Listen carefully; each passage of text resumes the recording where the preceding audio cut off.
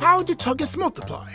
Where Togges come from still mystifies science. However, we do know that they will only appear next to other Togge of the same color. The colors in turn indicate what abilities the Togge possess.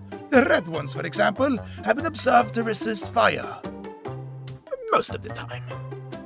But the yellow ones can stack extra high, possibly due to a difference in metabolism.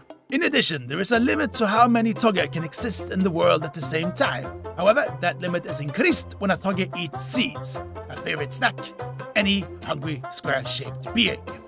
Wishlist Togges and try its demo on Steam.